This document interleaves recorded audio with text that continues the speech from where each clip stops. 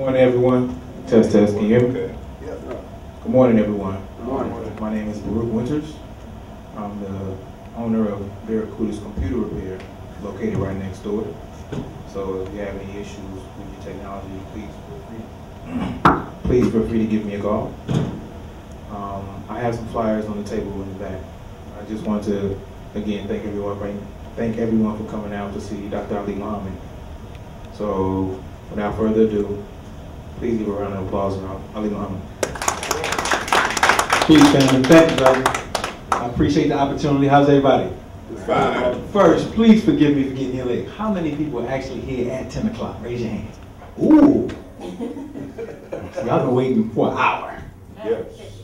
Wow, wow, wow. Okay, we're going to jump right into the presentation. We're going to be here today and tomorrow. I think today we got to be out here by 1. So what I want to do is I want to talk about probably the most important aspect of delving into health from the angle that we're going to delve into, and that is the problem that so-called African Americans are having when we deal with the subject of health.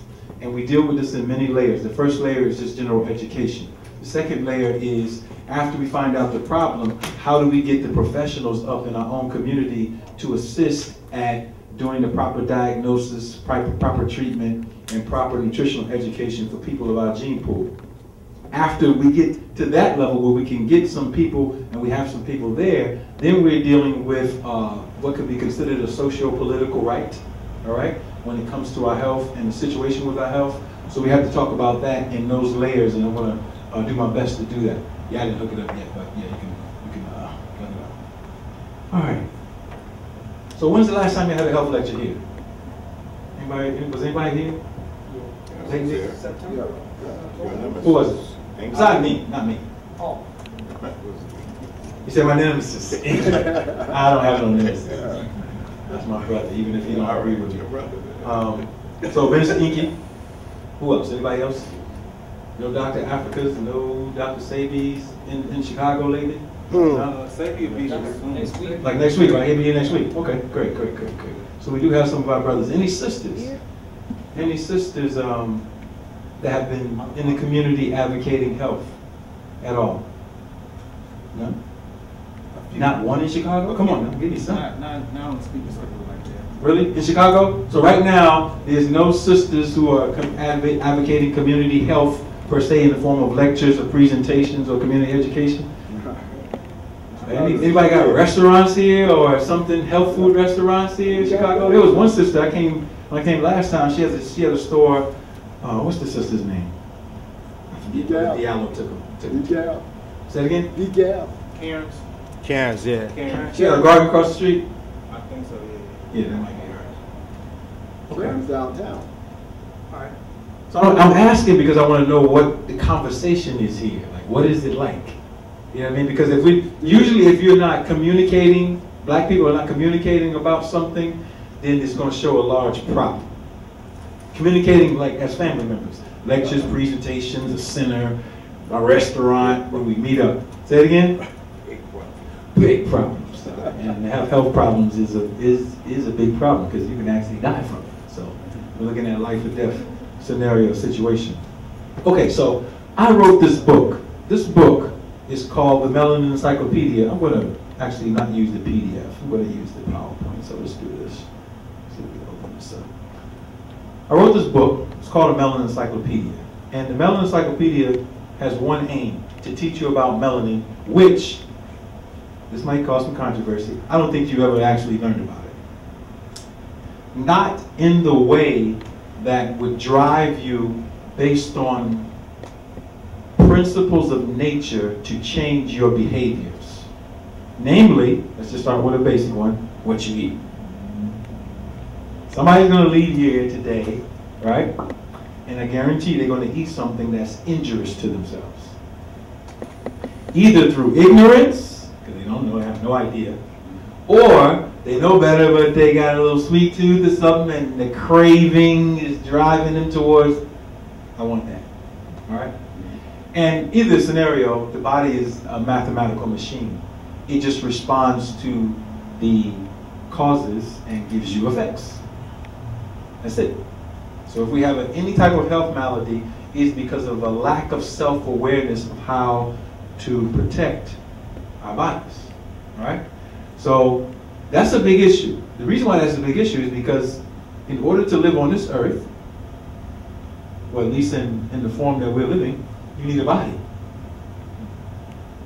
And if you're not going to take care of your body, you're going to have some issues. You're going to have some psychological issues. You're going to have some biological issues. All right? And here's the reality. There is not one European institution, not one, on the earth that is discussing your anatomy and physiology in open and advocating you to do something functional for yourself. If you do, now that's just my opinion. If you know one, please start naming them while I get this PowerPoint. You have the floor.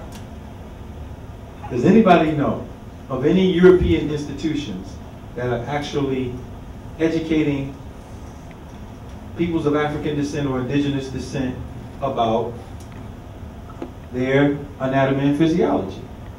Why? Because that's not in their interest.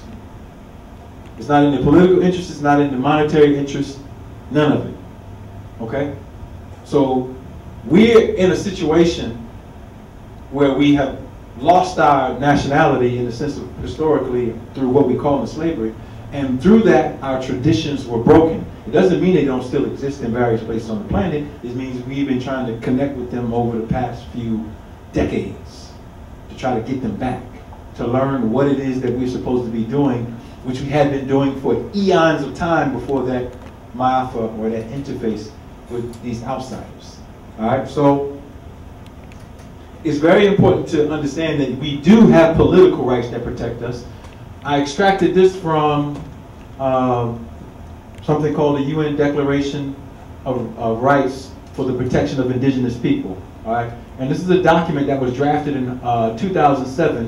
144 nations got together and decided that colonization and its impact on various indigenous peoples have been so severe that they were going to bring some legislation to assist those indigenous peoples with acting on their own self-autonomy to heal some of those problems. Now we have to understand this. When we look at bodies of Organization of American States, United Nations, and sometimes when we watch YouTube we get spooked out and we think they're all Illuminati, they're all co-opted, they're all this. Most of the people who are part of these 144 nations are people with melanin, not the non-melanated people. As a matter of fact, the 5 main colonizing agents at that time in 2007 decided that they were not going to sign on to this declaration. And then later Obama gave an oral sanctioning. He never put anything in writing. But the point is, the people on the, you are the majority on the planet. That is important for you to understand. All right? You are the majority, and there's been a minority who have caused the problem. So now it's flipped here because you feel like you're a minority because you hear that word all the time. Minorities, minority rights, etc. And that's to trap you in civil rights. Right? And inside of the psychology of civil rights is, I get whatever the government gives me. I'm going to take this health care that Barack Obama suggested. I need this insurance policy because I might get sick. Because we don't understand the laws of health. All right, but this particular law, Article 24 of this body of law, you can look it up, basically states, indigenous peoples, and that is you are a group of indigenous people that were stolen from Africa or your ancestors were already here and they were kidnapped here, period. That's it. Besides that, you don't have any other lineage besides the rape of Europeans. All right, so you are indigenous peoples. Have the right to their traditional medicines, whatever that may be, and to maintain their health practices, whatever that was, including the conservation of their vital medicinal plants, animals, and minerals. So that is what you call a human right based on international law. But in order to access that, first you got to be aware of it. Then you have to be aware of yourself as an indigenous person, period. That's it. And then you can activate that. All right? Now, why is that important? All right? I might have some of these slides in here where I can express the importance of that. But if I don't, when Barack Obama was in office, he signed something that Congress passed called the Food and Safety and Modernization Act. And that particular act basically stated that the Department of Human Services on the federal level was going to take a preemptive measure to try to stop food contamination by not allowing anybody to manufacture, produce, create any type of food product without a license. All right. So I'll give you an example of what that means. Prior to that, if you were an herbalist selling your herbs, you had a local store, you're going out, you could just put like a little sign on the back of your herbs that says, this has not been tested by the FDA, blah, blah, blah, blah, blah. That's your disclaimer. Now the law says you can't sell the product without a license. Like a license like GNC has or other entities have.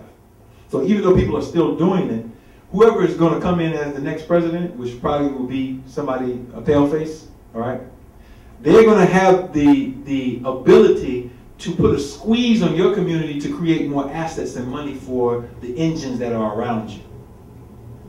And that's important to understand because whenever these types of things happen, once the gradual implementation happens, they have drastic impact on our communities. What does that look like? It looks like this. It looks like over the next 10 years, black people who had businesses in alternative medicine who have no political status or don't know how to access international right, losing the ability to continue to do what they're doing to finance themselves as far as selling products and those particular things, particularly selling products. So I've been going out and trying to reach out to all of these, my brothers and sisters who are in this type of field so they can be aware of that so they can make the proper adjustments. But the Food and Safety Modernization Act says, even though it's not being implemented yet, that you could be in prison for 10 years for distributing a food product without a license. So that includes local gardening and horticulture. You're going to eventually, the licensing and inspection units, after they start adopting the federal legislation, are going to start requiring you to have a license. Because they see the surge in what? People who want to do their own, grow their own foods. Right? So now, what are we going to do to cut it off? The beast is always trying to find a way to clip at you. Now, they already have it in place. Now, all they have to do is just disseminate the implementation of it. So what is your response going to be? If you have no political status, you don't want to work together, you want to claim your nationality, you don't want to have united fronts where we share information. That's why I ask, are we talking to each other? Because when we're not talking to each other, they're talking to each other and passing things to affect us as their so-called property. So we need more dialogue, some intense dialogue to bring some functionality to these things. So our goal, what is our goal? Our goal is to operate indigenous clinics for our people all across the country, which means that we have to come in, not only have people who are interested in buying books and getting things, but people who are interested in going through a training mechanism so they can come in here, and everybody in here, they can do a diagnostic just by looking at them, looking at their face and saying, okay, this is what's wrong in your body, or taking out external machinery to do it and producing a report so you can say, okay, this is what's going on in your body based on our principles of anatomy and physiology, and this is what you need to do to resolve these issues biologically. And then to go further to say, these are the psychological, underpinning, emotional things that are giving rise to that. So you have to address all of these issues too, that you're ignoring. Okay? So now, this is what a medicine man or woman was in our societies. Someone who could do real therapy or healing in that sense. So that's our job. This is not something that we have to wait on. We already have these courses, curriculums, etc. available to do this, all right? And as we get this jurisdiction in better order, which is completely out of order, we'll figure out how to get people more functional, you know what I mean, so that they can implement these particular things, all right? So this is the machine. Some of you have seen some of the other brothers that have some of these quantum magnetic analyzers. I have one right over here. We can let you hold this little rod to it. It takes 30 seconds. It produces a 150-page report. We constrict it to a composite report, and it tells you everything that's going on in every organ, system, gland, whatever. The technology is really simple. It's sending an electrical signal into the body, and it's getting electrical feedback. And the feedback is determining cellular necrosis, cancer, mainly those two, because those are the things that happen to cells. They're either starting to die or they're dying, and then they're mitotically dividing and causing, problems in the body. And those are frequencies, electrical frequencies, right? A cell is starting to die at 700 cycles per second. By 750 cycles per second, it's cancerous. So all we need to know is, okay, how can we develop a technology which was developed at Yale University first, and then the Chinese have it and they're selling it. All right. Yeah, they're making money everywhere, right? So we can do these reports. We can do these reports here. I'll be here till Monday, so if people want to get reports later today or tomorrow, I'll make sure that before we leave, you get my number so you can come down and get a report. All right. So we also do other types of diagnostics. We can look at things like your teeth. This is a system that I developed called astrocognition, where we can look at your teeth, all right, and tell which organs inside of your bodies are problematic or degenerating. All right, so you can take a whole analysis by looking at the teeth. So if you have some incisors or molars missing, then we can say, okay, you have a problem that's localized into your small intestines, your gallbladder, etc. So you'll know how to respond to those things. Okay? The teeth are connected to the organs through what we're calling the meridian system. So I'm telling you, this is all diagnostics instead of somebody taking a few cc's of your fluids or your blood, which you don't know that when you go into that facility, you've already contracted for them to have the ability to sell your blood, clone it, and do all kind of other things with your blood. Okay? To give you an example, there are over 600,000 hysterectomies a year. All right? And most of those are amongst African American women. Hysterectomy is when they take your uterus out. Okay? Or when you give birth to a child, what happens? They're taking your placenta. They're taking your cord blood. These are companies that are taking those materials and selling them on the open market or using them for some type of technology. Some of them are Fortune 500 companies. So why is our community broke if they can make other people rich? That's called a lack of your own awareness of your own wealth, right? If you can make other people wealthy by them taking your body parts, that means that they have studied you enough to know your value and you don't know your own. That's a problem. For us to be walking around in time and space and not aware of our own wealth. And then for other people who say, well, they don't recognize that they're walking gold. I'm on this gold train. I'm going to get some of that gold. And they take your red blood cells and then sell them all over the open market to make medications, Celgene, LifeBank USA, all these companies. So instead of doing those type of diagnostics where you're feeding, you're energetically feeding a thing that is your antithesis, why not develop a system like this? And then we can also look and connect the teeth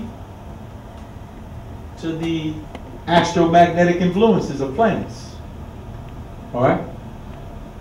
So this goes into a little bit higher level of diagnostics where we can look at birth charts and tell what's wrong. All right? Because all of us inherit energies from our parents. And some of those energies are not functional. All right? We also use different types of dietary transitional diets. All right? If you're eating flesh, you're automatically going to be recurrently sick. Period. There's no other way to deal with it. Your body does not just digest one atom of flesh. The only entities that are digesting those are the parasites that are living inside of you. I'm going to say that again. Your tissues do not digest one atom of the dead flesh and carcass that you eat. Not one atom of it. It is the colonies of parasites, spores, and funguses that are actually not you. In traditional divination, we call that a possession. You possessed by an entity that's not you, but it's inside, living inside of you and feeding off of you doing something dysfunctional against yourself. All right? So that's happening to millions of people. All right? And what we're saying is we have to learn the science of diet and then implement the science of diet. All right? If we're going to eat things, starch, flesh, and other things that are not good for us, then we're going to stay recurrently sick. So we have different levels of eating. All right? And my book, The Melon Encyclopedia, is about reducing nitrogenous compounds, which are the problem when it comes to whatever particular food that you're eating. All right? So you want to get heirloom-based fruits and vegetables and grains if you're still eating grains, and then use fruits or fasting as a way to cleanse the body. All right. Another thing on supplementation. Actually, I think I have this slide. Maybe I can show this slide if I have it. On supplementation. If you and I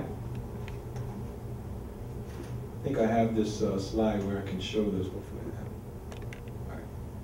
Let's go off. There you go. Come back. If you and I, this is some of the information I was just talking about.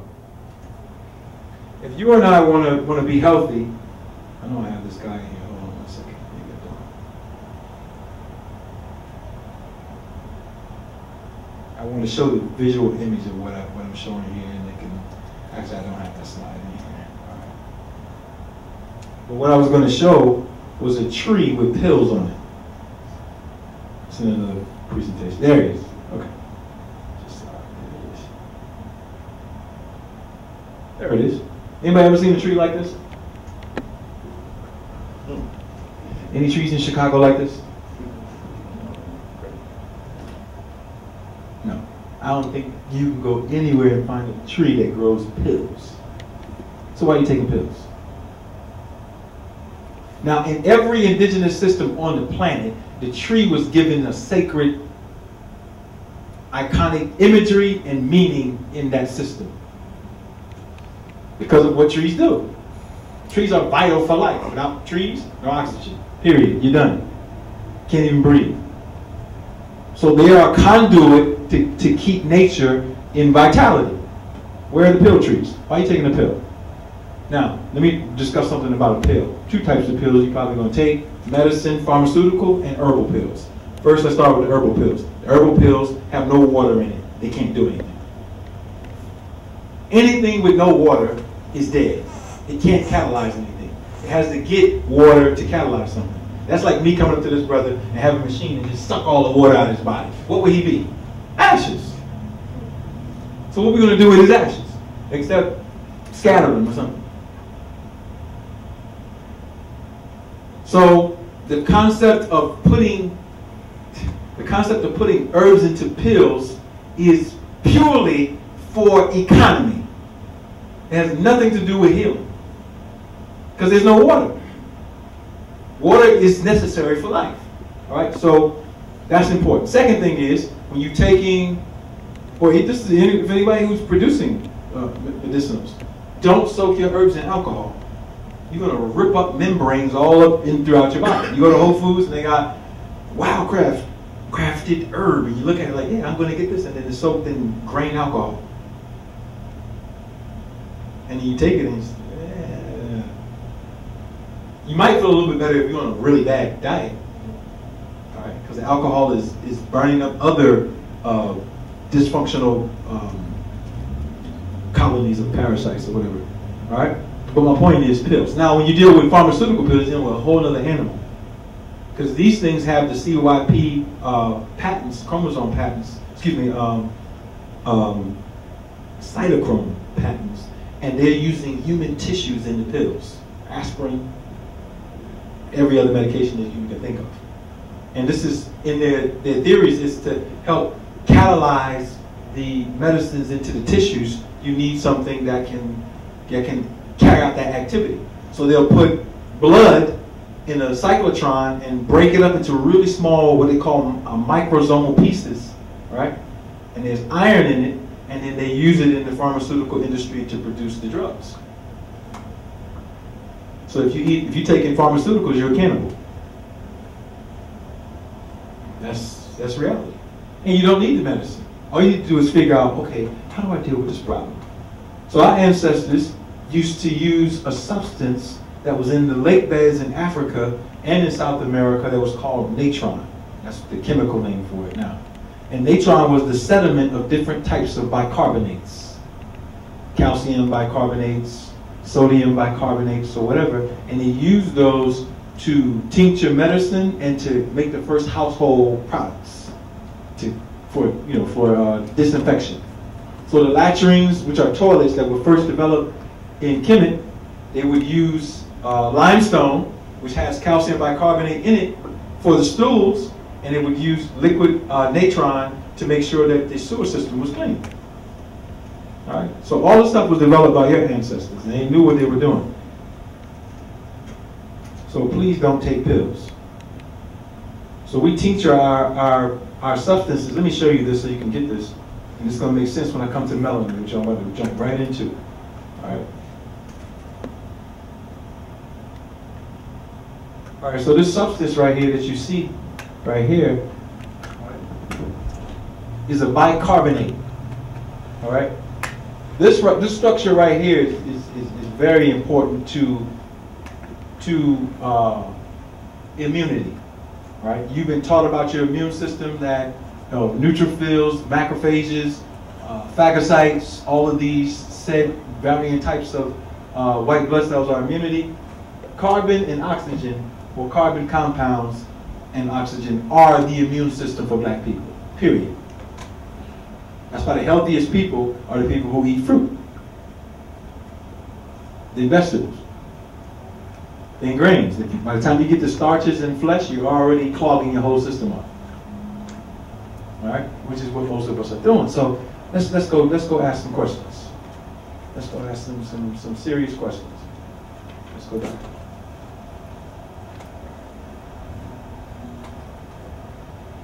That's Obama with his Food and Safety Modernization Act, I was just talking about.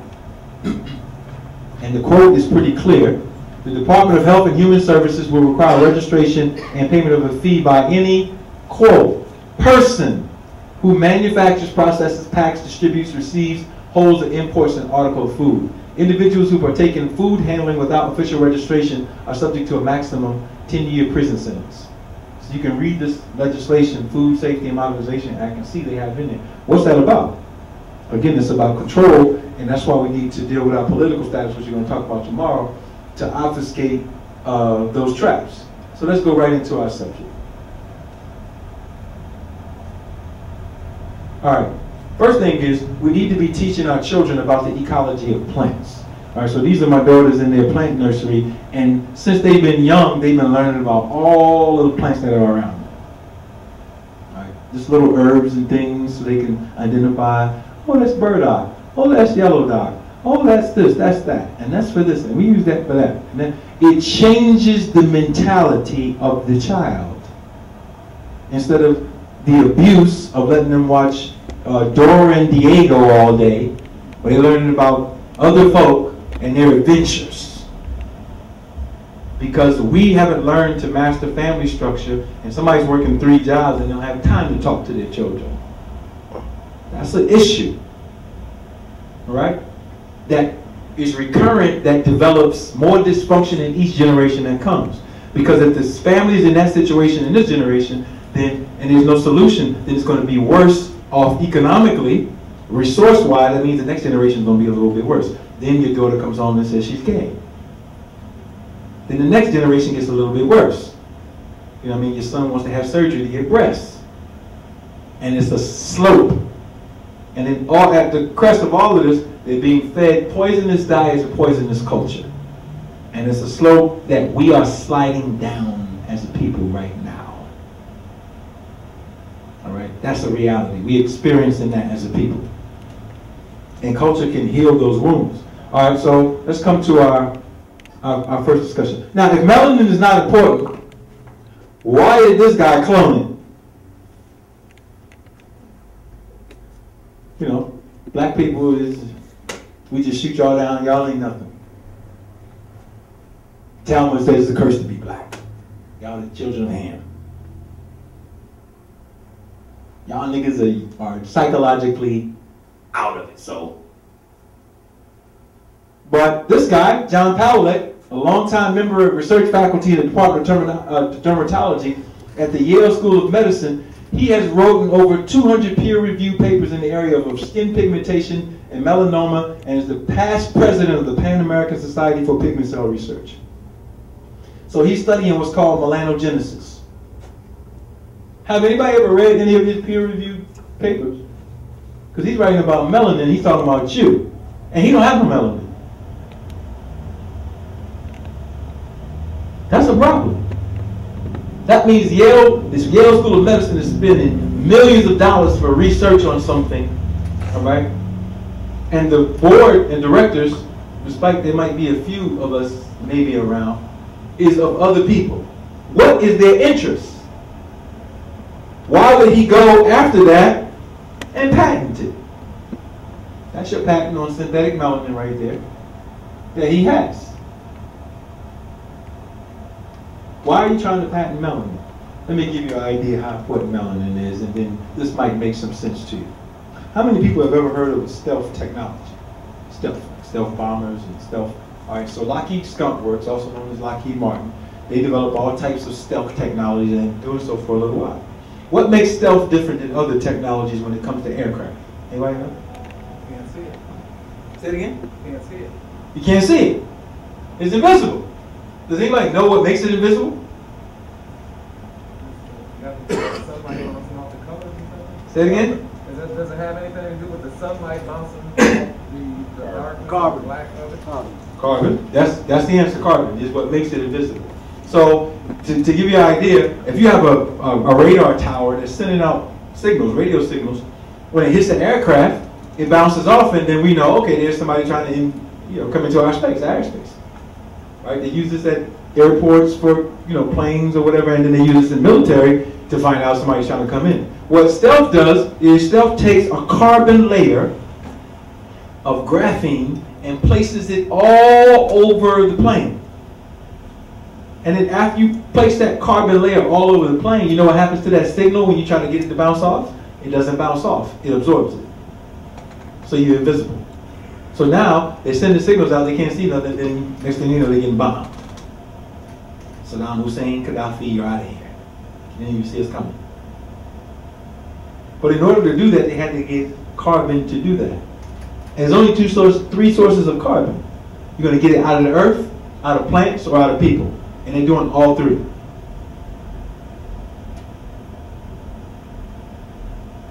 Again, somebody figured out what makes you up is valuable, and then they use it for their system, which is wickedness, which they're very successful at. Right? That's what they're designed for. Don't be upset and surprised when white folks do wickedness. You know why? Because that's what they're designed for. So when we come in and we don't understand our systems and the laws that guide us, what happens? We start using somebody else's system. And then we start stumbling over ourselves. It's like, oh, this is a problem. Yeah, it's a problem because you haven't figured out your own design. And then use it systematically to come up with a result, militarily, economically, family-wise. All the other areas of your life should be based on systems, right? So that's our problem. So this guy cloned you, basically. All right? They're not getting this melanin from nowhere, folks. They have to get it from black people. And if you want to argue that white people have melanin, please. Don't even start that argument. They don't have it. Literally, they don't have it. All right? So they're not getting it they're getting it from us. So that's why you have a Planned Parenthood building in your vicinity. All right? As soon as that abortion happens, that's a commodity. That's melanin in there. Let's get it. And then we can sell the body parts and everything else. So again, what I'm trying to show you is that you are the economic basis for world systems. But in order for you to be a commodity for world systems, it is a requirement that we remain lack of full awareness of who we are. Excuse me. That means somebody has a specific incentive to keep us stupid about ourselves. And in order to do that, they have to set up systems to block us from our self-awareness and intelligence, or activate it. That's an investment. Like, how are we going to keep the black people stupid about themselves? Well, let's come up with the agencies to do that. And then we think that that colonization and the output of what we're seeing is haphazard, that people haven't actually sat in rooms and planned it. So if you're not sitting in rooms and planning your development, what's happening? You're losing. That's just it. There's no mystery about it. If our community is not sitting and planning with the efficient information on a regular basis, you will lose. We will lose. So we can go back to our homes and turn on the Xbox 360 and turn on Comcast or whatever the light company and keep funding outside entities until we dissipate. Or we can say, well, wait a minute. How hard is it for us to get together on a regular basis to talk about our issues? That's not very hard. Okay? But in order to do that, you have to get rid of the things that block you. Now, I'm about to say some surprising things about things that block you. That's one of them, brothers. Value. Where is your value? With Becky? Why are you attracted to Becky? All right? That's a psychological sickness. Now, this is really a problem, a big one. Brothers don't want to admit that. They're all online on social media, inboxing Becky. And then Black Power during the daytime. At nighttime, you're chasing fungus. Yeah, that's Becky. She is contaminated. Every time you touch her, you get weaker. Remember the movie with Will Smith and the white girl? Yeah, Hancock. I'm trying to tell you right there. Every time you mess with her, you get weaker. And then, of course, then you got all these images of famous people, and they latched on to the fungus. And then, if I say what I'm saying, then people call me racist. Right? I'm a reverse racist. I'm prejudiced. We have the right to, everybody has a right to love. How you gonna love a disease? I'm just asking the question. If you had cancer, you would say, oh God, I'm so happy I got cancer. Anybody would say that? Anybody gonna jump up and down and say, man, we need to have a party, I got cancer. This is a lifetime opportunity. That's what they are. They're walking cancer. So what's so attractive about that?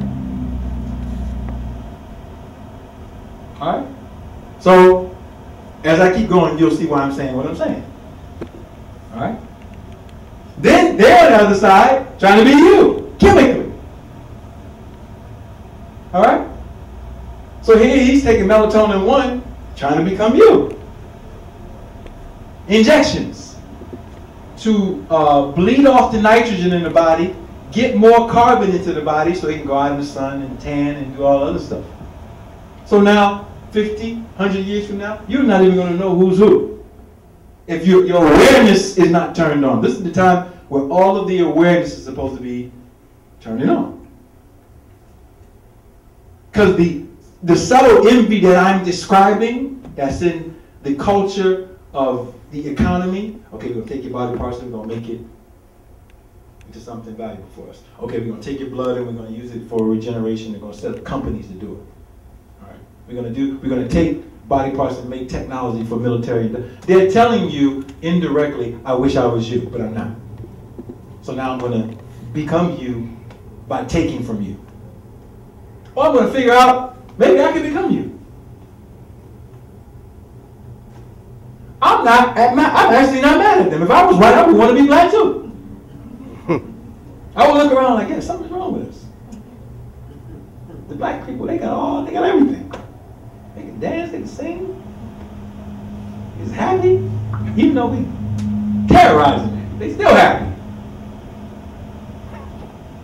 I think we want to come over here and be with y'all. Matter of fact, figure out how to, clone that. Stick it right here. Let me sit out in the sun and see if I can become. So we see what's happening.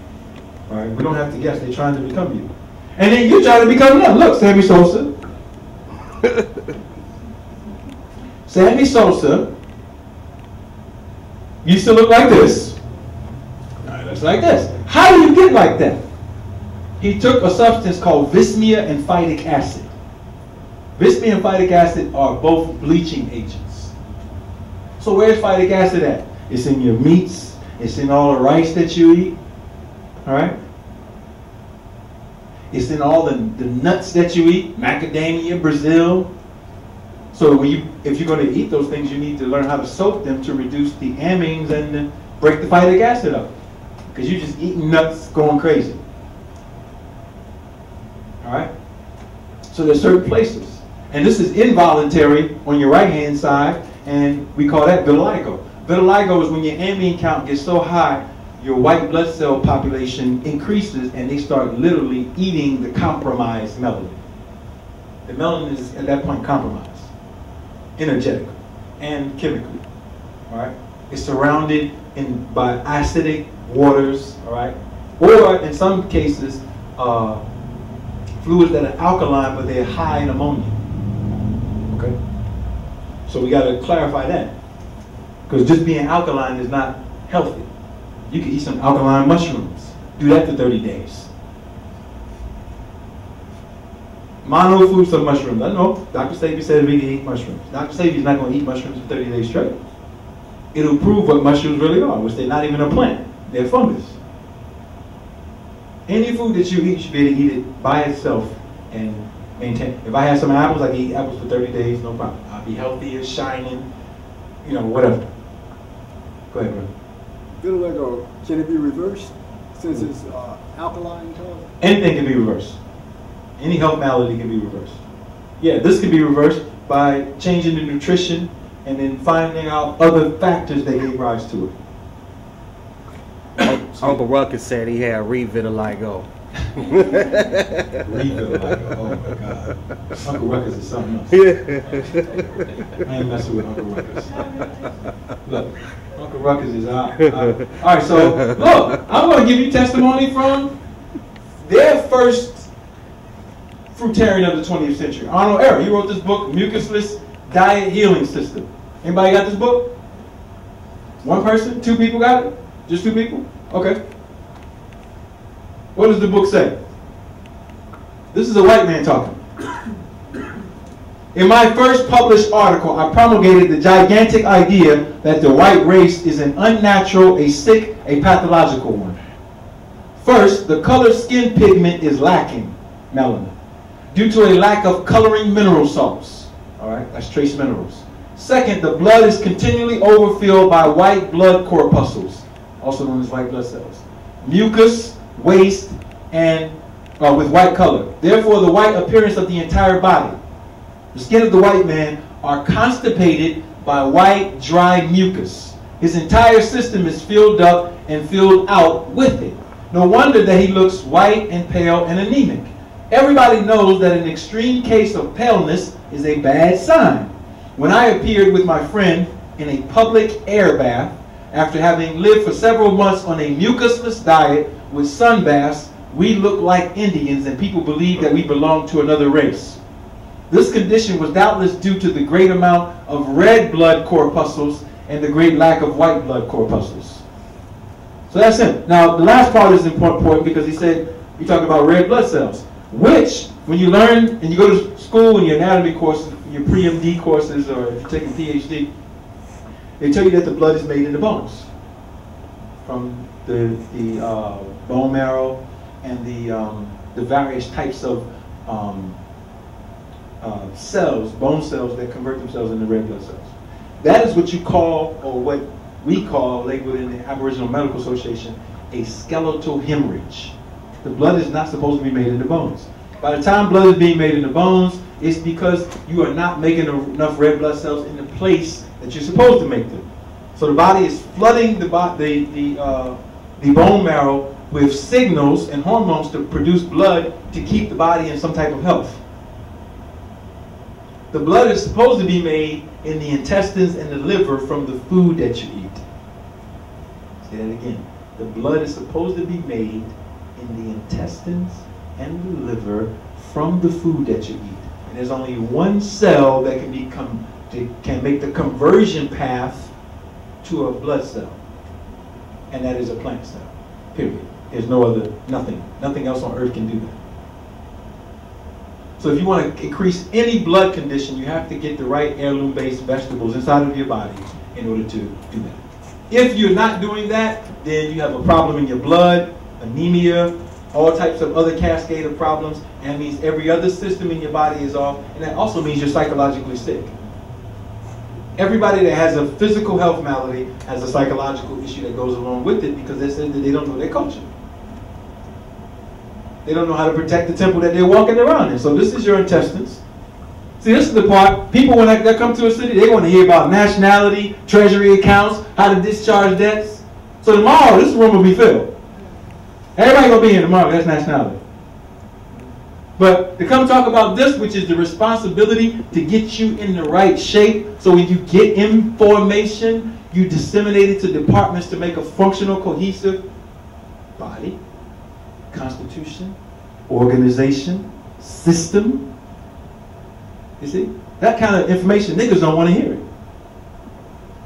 Right? Niggas want the fat back. That's what they want. Give me a piece of that fat back.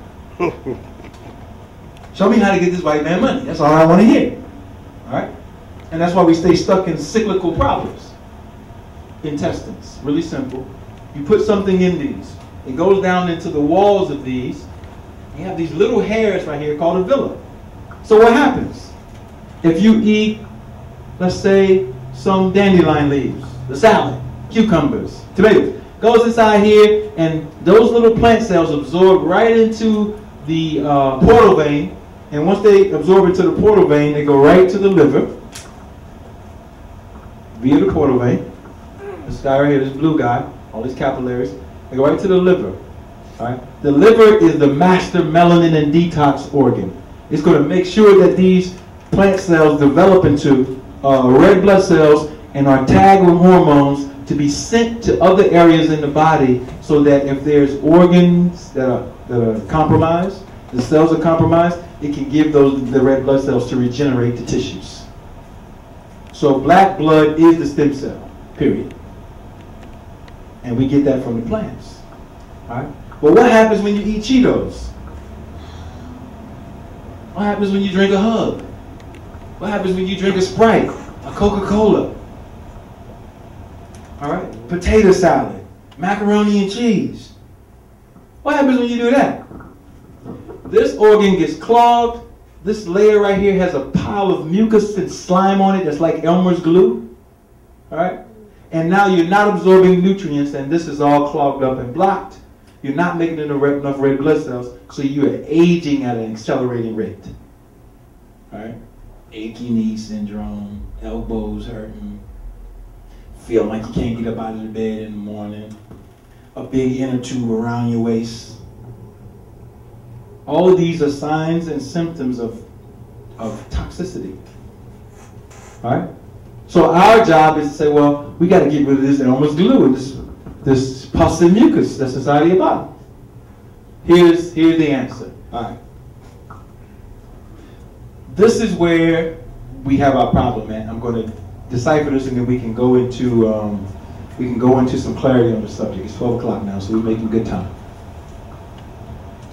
Our thesis is that natural melanin, right, can function at optimal levels and keep the body perpetually healthy and ageless as long as nitrogenous compounds are not thrown and given into the body.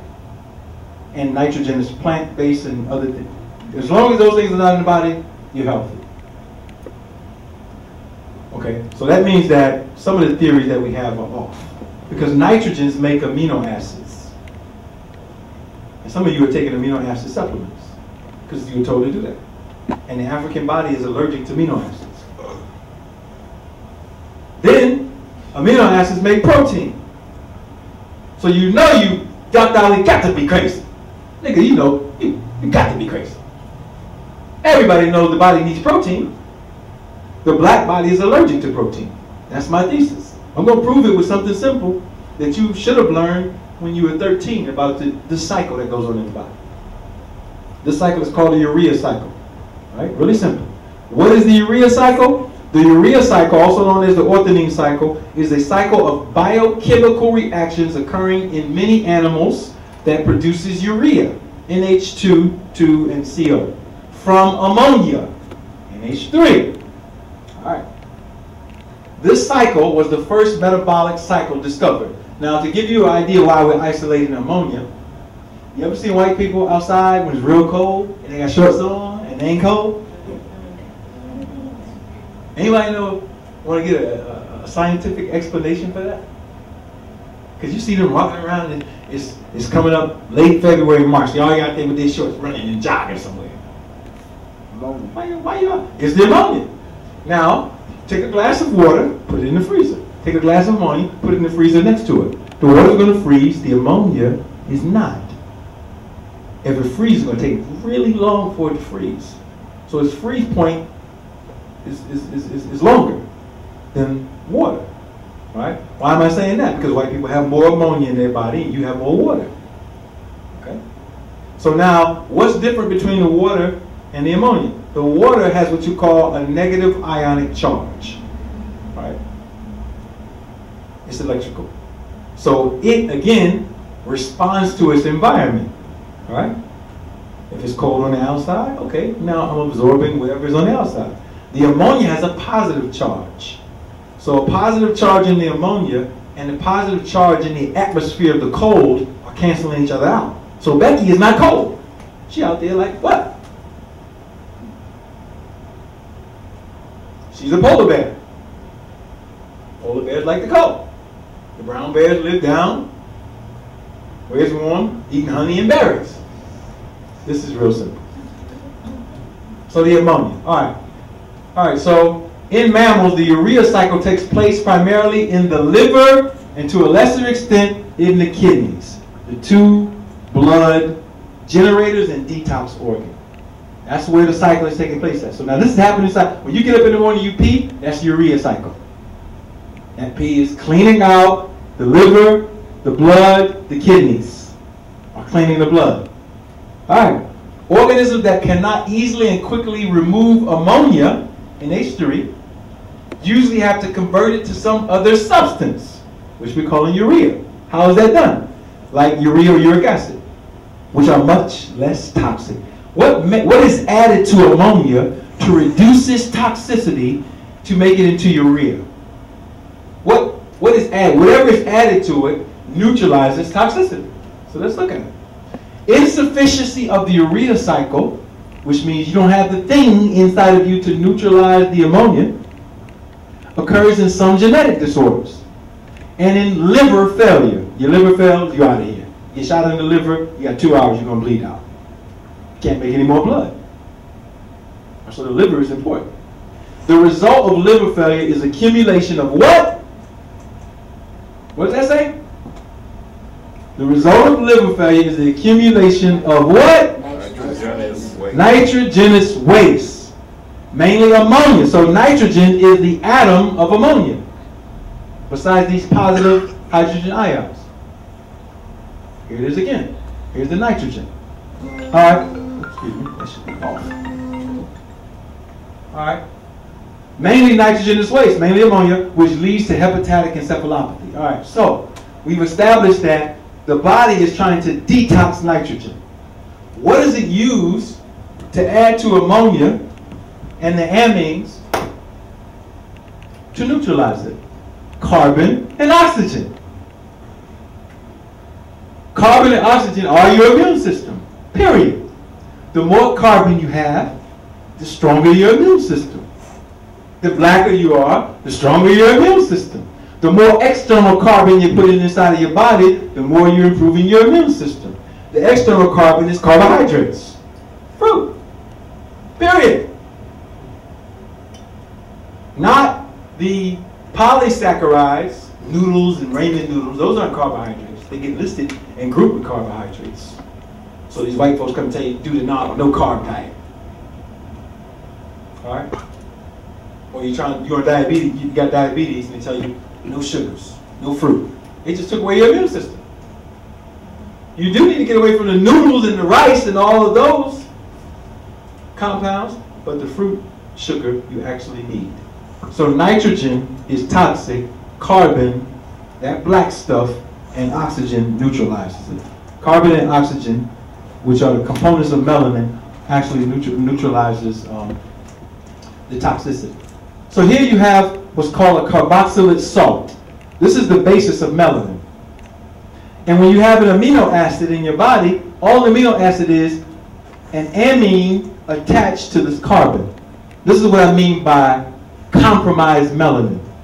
Because right now, metabolically, we're getting too many amines inside of our diet, and it's producing what we call amino acids.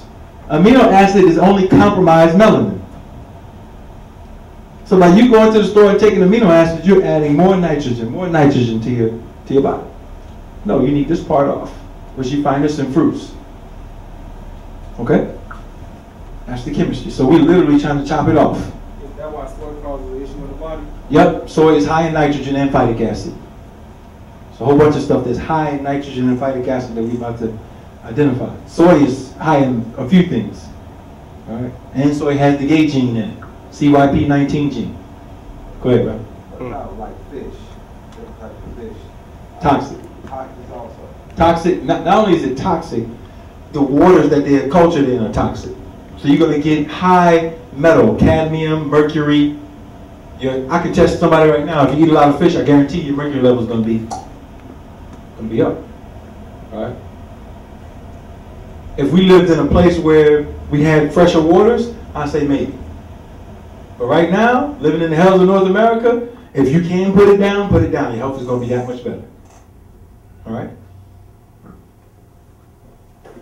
All right, so look, dialysis. It ain't hard. This is what they do in dialysis. They run the blood out of the body through a pump, through these dialysis tubes to do what? Get rid of waste. These wastes are nitrogen. They're dumping out the nitrogen. Then what they do is they get solutions with bicarbonate in it and put it back into the blood because you're not doing it through your own diet. Think about that. So now your kidneys are failing because your kidneys they're not working anymore to clean the blood. Dialysis. Dialysis is doing what you should be doing in your own nutrition. Really simple. This is simple. There you go, your hysterectomies. That's what it looks like. These are nothing but big pockets of nitrogen and sulfur that develop inside of the womb of a woman through metabolic processes or through inheriting weak chromatin or chromosomes from her matrilineal side. And these can be resolved in a matter of weeks, but you can't resolve them through, the way that we've been taught. So let's go to the spiritual side of this so we can really get this. All right. You and I are born with melanin. Why? It is the signature that you have a covenant with the creator of this universe and you are supposed to be on this earth as a maintainer of the earth. That's it. That's why you look like what you look like. That is the science behind it. And with that comes a system of laws. All right? So, I'm showing this right here because this is astronomy. This is the cosmology or cosmogony of melanin. We're right here. We're right here going around the sun. This is what you call the Milky Way galaxy. And at the core, you have this area that's called the Sagittarius A portal. Okay? So the sun, every 25,000 years, is going around this galactic core. What's at the galactic core? Well, when you go to the galactic core to see what's at it, check it out. Look at what you get. You get 16 stars that are revolving around what could only be considered a black hole.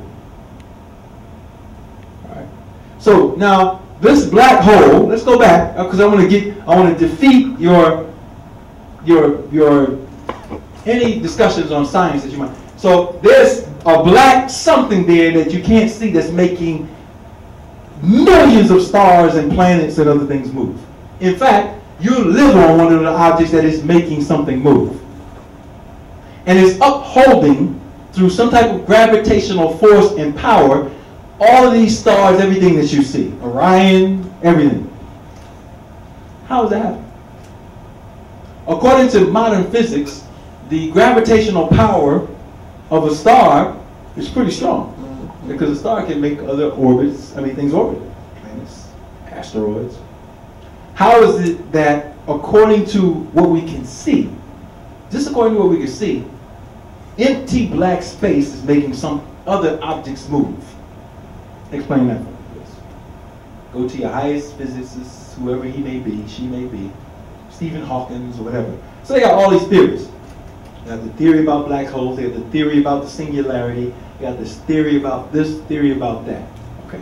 Then Albert Einstein got smart and he started making his studies in the unified field theory and black body radiation. And Einstein you know why he's important? You want to know why Einstein is important? Anybody know why? Anybody have any idea why Einstein is important to modern physics? Nuclear forces and the gravitational forces don't line up, kind of like separated. Kind of both his theories never added up, so he kind of created one school of thought and another school of thought, something like that. Yeah, he was trying to find what's called the unified field theory. What's holding everything together? What gravitational power is holding everything together? So it led him to studying what's called black body radiation. Okay, and then the reason why he's famous is because he made a proposal that had been never made. And that proposal was, when we look out and we see space, and we see stars, and the spaces between the stars, we think about that space as nothing. His theory was, no, the space is actually something. And that something that it is what's holding everything together. Thus his studies into the singularity and black holes. In order for it to have its progressions, its rotation, its revolution, and to move all the planets. This means all life in the known galaxy is dependent, and universe. Let me stop there because I'm going to go further and knock down some stuff that we believe in. For instance, let's do a sidebar. You ever been watching CNN or something and they say, oh, we discovered a new star, or excuse me, a new planet. And they show you a picture of some blue or green thing and it's way over here. What you don't get is that that is a Photoshop image. They actually haven't seen the planet, unless it's in the Milky Way. What they've seen is something called a perturbation. A perturbation is, okay, we see the star that's been moving for a while, and we've been recording it, and now it's starting to wiggle. So that means there must be another outside force that's causing that wiggle. So we have a system of formulas to kind of measure how big the thing is that's making it wiggle. And if it comes within a certain range, we say, oh, there's a planet there. We just can't see it. So what did the JPL do? JPL makes up a picture, Photoshop, and then they put it on CNN. That's literally how it works. All right? Or they have other technology where they're sending out radio waves and they get feedback from those radio waves and say, there must be a galaxy there, even though we can't see it because of how big the feedback they were getting. No galaxy, what do? We Photoshop an image. This is galaxy such and such. Do you know that there's only one visible galaxy in the known universe, and it's the Milky Way? You can literally go outside in the winter and the summer and see the armbands out in space. This is the only known galaxy. So off of that sidebar, if there's one point in space that's making everything else move, that means it has power and force and authority over all of those stars, planets, even the entities on it. Because it can make you move, you can't make it move. And we all moving in here right now. If that stopped working, this earth will stop spinning, there'll be no air. Everybody dead. So the thing that's making everything in the universe move is black.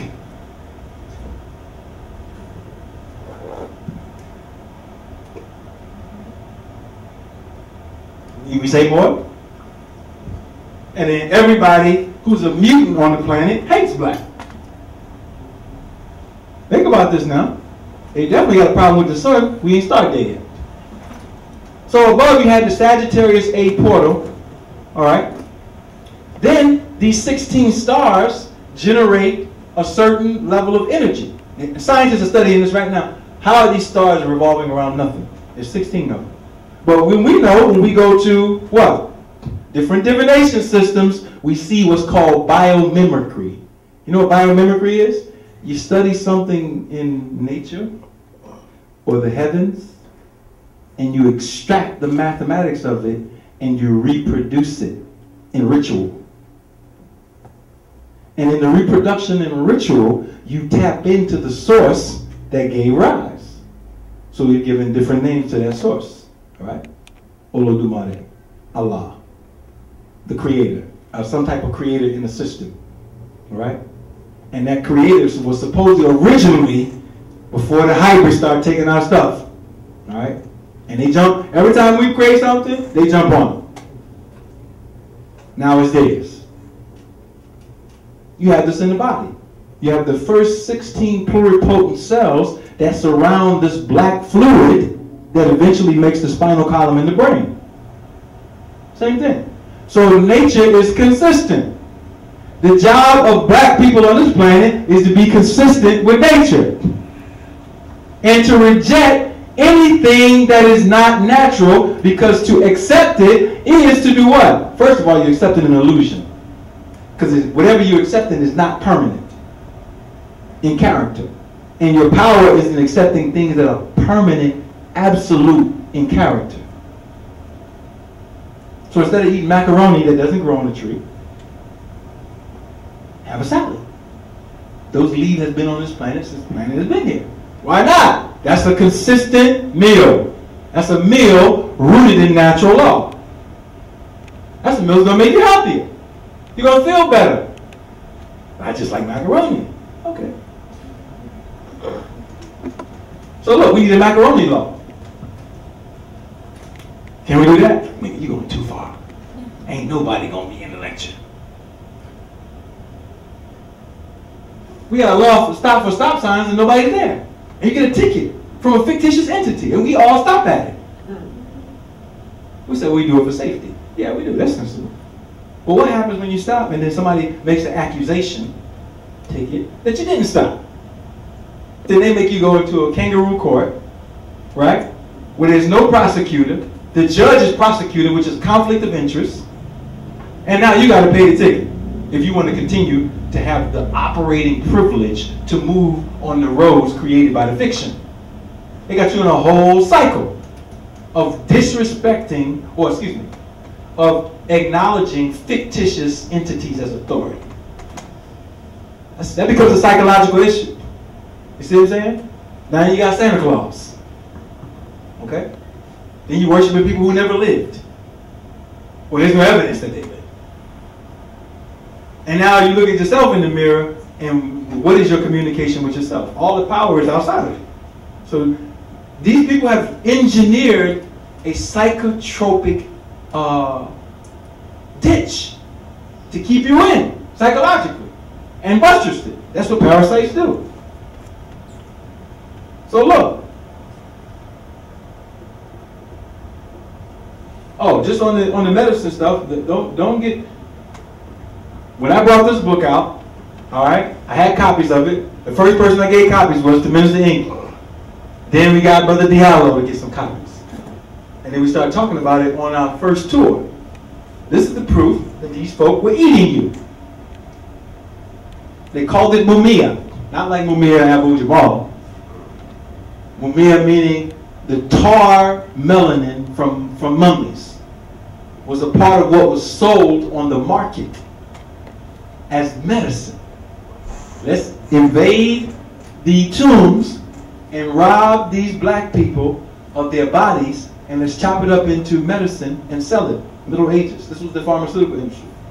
They were doing it then. They still doing the same thing now. They're taking your blood, putting it into aspirin. They want to eat you. What human being wants to eat another group of human beings? All right? Consistently. They were doing, this was almost 1,000 years ago they were doing it. They're still doing the same thing.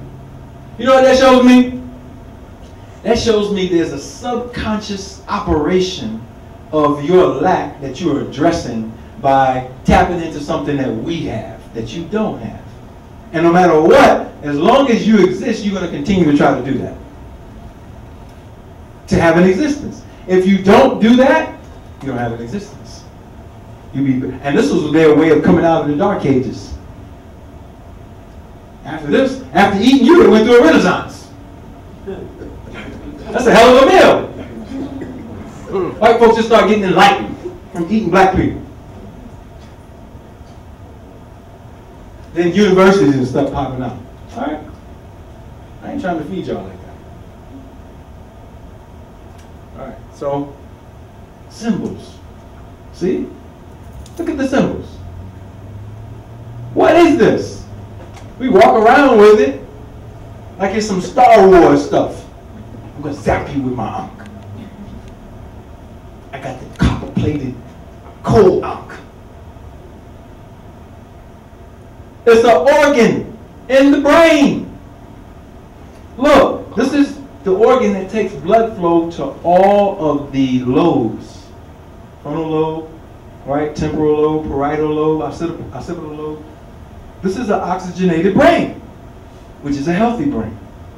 So the ankh is a sign of oxygen. All right? The breath. So which plate has oxygen? Now which plate are you going to eat today?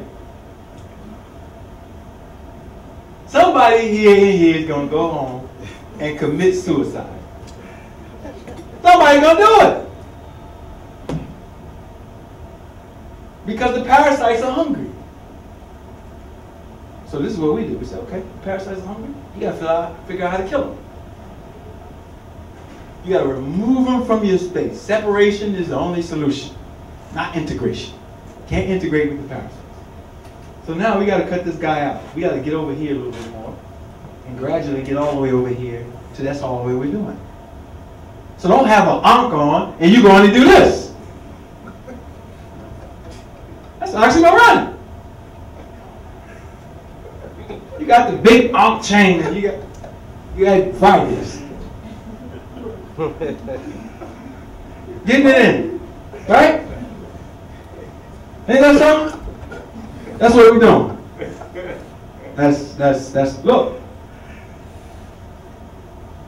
All right. So a biological breakdown. This is the mitochondria, and these spin. There's a rotor and a stator. All right. So I was talking about nanometers before, and at 380 nanometers of cycles per second of motion, no disease can exist inside of the mitochondria, the cell cytoplasm, or the cell itself. That's the vibration that the cell is supposed to be operating on. All right, so let's see and the mitochondria are the fuel, the engine of the body. So what types of food? I don't have it in these slides. What I had in the slides, and it's in the book, was an experiment that was done by a white scientist named Fritz Pop, where he tested foods with a photomultiplier. So he took some cucumbers, he took some potatoes, he took other stuff, and what he found is that the cucumbers had a vibration in it that exceeded the speed of light. And he named the particles in them biophotons, which means when a plant goes through photosynthesis, it's capturing the vibration of the light frequency in it. So therefore, when you eat what you're eating sunlight. Ra. Amun Ra. All right? And what he also found out, and this is the details are in the book, is that cancer or disease cannot exist when that frequency is present. Voila, you sick is because you poison yourself. All right? Or they got slick and they said, okay, you can have fruits and vegetables, it's going to take the seeds out. How are they able to do that? Why are they doing it? Because they want the farmers, they're hustling. They want the farmers to have to come every year with a new crop to come to them. Now I control the seeds, right? I control everything. You can't even eat without my permission. And what am I doing here? Everybody waiting on a chip to be put in, right? Oh, the RFID is coming. The Illuminati about to put the chip. Y'all seen the movie Kingsman? They had the chips in the people. They're already chipping you. That's what genetic modification of food is about. These are little nanobots in food that can change the course of history, which is make new people. The generation that's coming out now, they're almost comatose, some of them. It's like, well, wait a minute. You feel like you don't have a soul. What's happening to you?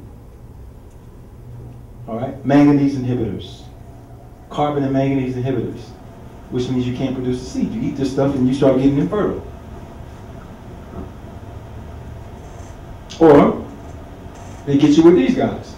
This is why you need to try to buy your food organic. You go get the non-organic spinach, right?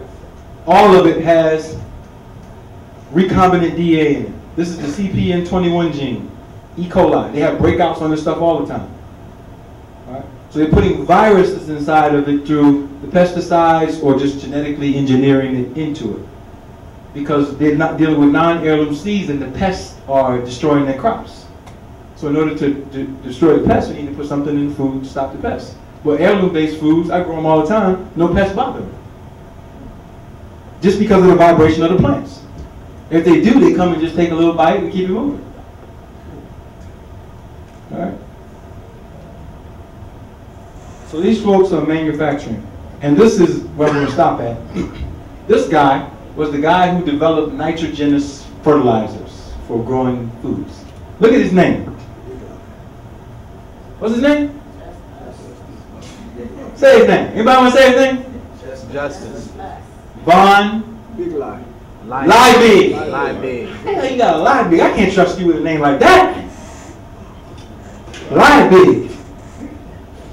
So now, all the farmers, right, are following his techniques. All right? So we were going to pay a farmer for our society to do some work, and he's trying to introduce nitrogen fertilizer. Like, son, like, we got all the information. Why can't you figure out how to do something else? Here we go, following Europeans again. All right? So these are some of the types of foods that we have mentioned in the book. These are people who live. This guy lived 256 years old, recorded in China. All right? This was published in the New York Times. All right? He lived that long by eating a certain way and practicing in martial arts what we call Bagwazang. Bagwazang is a system of forms and movements. So he basically said, I did the movements and the exercises for 120 years. And I ate basically fruits and vegetables and berries. And he lived in a place that has the second highest oxygen content on the planet. That place is, we call the Himalayas.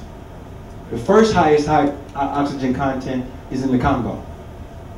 The most pure oxygen content. You have it where the oldest people are, right? Pretty simple. So we affect the atmosphere and us, we are sync together. So, where are we going with this presentation? Last part of the presentation that's important. Besides the nitrogen, we have this thing called aromatase, right? Aromatase is I call it a fungus, but they call it a biological enzyme. The technical name is called CYP19 gene. It is the gene that if you're a man and you want to grow some breasts or something, they give you the aromatase pills. And it converts your testosterone into estrogens. Women, it converts your natural progesterone, the natural hormone, into estrogen. Estrogen is not a natural female hormone. So if you got PMS, you're sick. There's no way you're supposed to be having PMS. In traditional society, if you had PMS, you had to fast. They put you outside of the community for a few days, and you had to fast. So this society is supposed to be so free for men and women, free to be freaks, free to be fools, free to ignore the system of laws that is guaranteed to make you successful, all right, is by design parasitic and dysfunctional. And so aromatase mediates sex change in these directions. Let me ask a question on that. Are you familiar with the work of Dr. Tyrone Hayes? No. The atrazine pesticides? I've heard of atrazine. I haven't heard of that particular individual, but that atrazine is high in aromatase factors. Right. When you change the sex from frogs to male frogs to female frogs. With that atrazine? Oh yeah, yeah, you can do that. He was hired by a pharmaceutical company who was producing this pesticide, and they were trying to cover his work up. And they threatened him, they wanted to get him fired from Berkeley for for his literature. He's on the internet where he's talking about the. Look him up. I'll look him up tonight. I never heard of the name, but I heard of the substance, and that substance is used, you know, in sex change in animals and people. So what are we saying? We're saying we're under assault, all right? We're saying we're under assault. Check it out. See that symbol, right? Remember I told you it was oxygen, right? Check that out. That's 3,500 years ago. Black people knew that already. She got the to her nose. Why does she have the to her nose? Because in the neural crest, you lead right to the olfactory system, and the ions in the air actually catalyze what's called the gonadotropin releasing hormone cycle, GnRH. GnRH stimulates the pineal, hypothalamus, and the pituitary. It has two functions. One is to catalyze melanogenesis and melanin-stimulating hormone. The second issue is to make sure that the gender factors are in order. The hormones, testosterone, the things that lead to production of testosterone and progesterone. Our people knew this. So a body that lacks what it's supposed to have starts to degenerate, okay? And these folks are just trying to figure this stuff out now. We knew this for thousands of years. Look, this is what happens to you, brother, when you start eating soy every day. Gynecomastia, all right? I have other factors. I'm not going to go over all of it, but we have stuff about the vaccines, what they're putting in. They're putting cancer inside of vaccines. Matter of fact, I got to show it to you just so you can see it. Look, check this out. This was the H1N1. This is an extract on the H1N1. All right, you can see the patent numbers we have here. All right. Everybody remember H1N1? Yes. All right. The big scare, the world scare. But look, they're telling you what's in it. They're putting kidneys from African green monkeys. But the monkeys are not in Africa. There's a colony of them that scientists put in Barbados for the extraction of their kidney parts to make pharmaceutical medicines.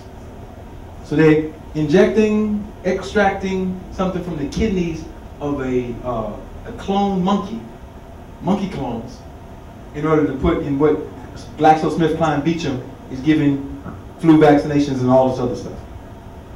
And we're taking the shots. We don't know what's in it. Well, let me tell you what's in it. Rabbit kidney, human amnion fluid, all right?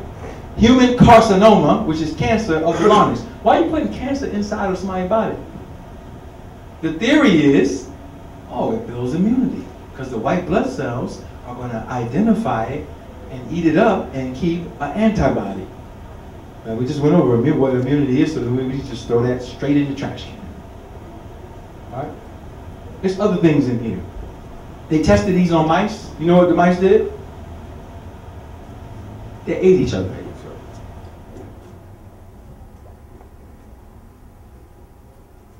So now, here's what I'm proposing. I'm proposing black people can't wake up until they recognize why they're black. I'm talking about why you can't wake up until you know why you were made that way. Based on the laws of your creator, your ancestors, and nature. You have to recognize that. Until you recognize that, the things that have been marketed to you tell you you're that way because you're cursed. Nigga, you got nappy hair. You ugly. If you want to look good, get a perm. Do something with that nappy hair. Program. So now, I gotta look like Beyonce if I want to look pretty. See, my daughter looking at Beyonce, she said, oh, I want to be pretty like Beyonce. And Beyonce looked like a white woman. Oh, are you dissing Jay-Z? Why? That's not a diss. I just don't like it. I'm just saying she looks like a white woman. She represents white culture and white standards. And she's willing to do what? Throw you the rabbit, carrot, and you follow it. You make them wealthier. I'm not hating. I'm just saying that everybody should be accountable. All right? So you got to learn why you're black. The second thing you got to learn is, what is culture? What is culture? Because then you can identify democracy as the biggest disease on the planet. Think about this. When we go over this tomorrow, we're going to see, because democracy is based on the full faith and credit of the people. Faith and credit. They want your money and they want your belief. That's the biggest religion and heist on the planet. And their job is to go sell it to everybody all across the planet. Become more democratic. No, we need to figure out how to become more lawful. Period. Based on a system that we had. And we can't just depend on ancient systems. You know why? Because they had a chink, some of them had a chink in their armor. We extract systems from our own comprehension of our design and what's good for us. And if our comprehension is lacking a little bit, then guess what? We get thrown this curveball called white folks and we say, look, there's the chink.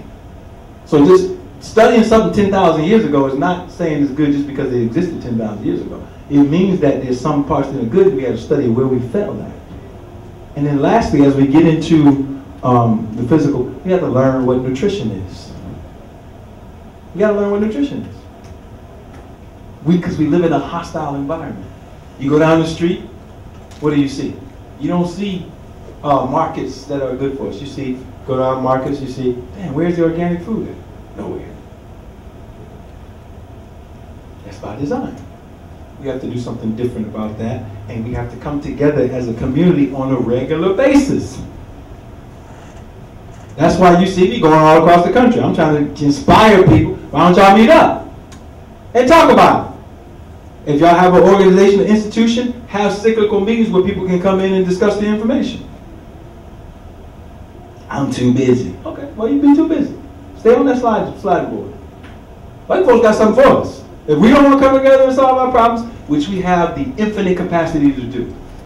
We already proved that in every epoch of time in history, that we have all of the mechanics to defeat anything that's adverse to us. We already do it. Hell, look at, we in dysfunction and they still can't get rid of us. We're in agreement with the programming and they're having a hard time getting rid of us. A real hard time. As a matter of fact, they're stuck like, damn, I don't know what to do with it. So it's our job to figure out. Let's open up for some question and answer. Any question you have on health, anything, science related or whatever, we can ask that. Go ahead, Doc. I got a few to ask you. Can you say anything about candida growth, especially in regards to vegetarian or fruitarian? Do you still have to take the detox for candida? If you're eating fruits and vegetables on a daily basis, you don't need that. In the beginning, when you start making your transition, I recommend supplementation probably for about a 6-month period. When you're taking certain herbs to help reduce the cravings and stay on the regimen. But after you've been on the regimen for 6 months and you pretty much learn how to prepare foods, most of them that you want to prepare in areas where it's warm or times where it's warm, non-cooked foods. And then of course when you get colder temperatures, you can use your grains and other things to make some soups and quinoas and other things like that. But yeah, you can't continue to take a candida cleanse. And if you're going to take a candida cleanse, it has to be based on the principles that we laid out. All right. There's certain, if you're taking pills, you ain't cleaning no candida. How you gonna clean candida with something that don't have water? Can't do it. All right. So cleansing is cleansing the intestines, the liver, kidneys. Those are your detox organs, period.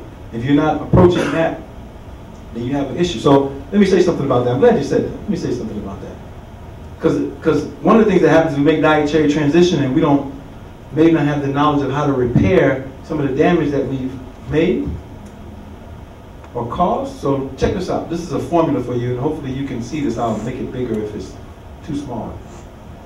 This is something to help you get your liver back in order. Because after you do damage to the liver, you actually have to give it some attention in order to maintain some type of stability in that organ of health. Thought I had that in here. Let me see.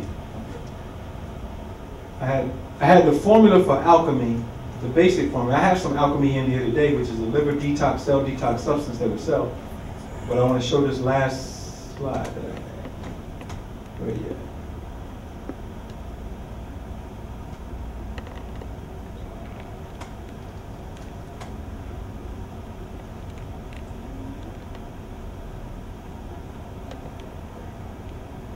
All right, so these are some elements that you can take inside of your body that will help you.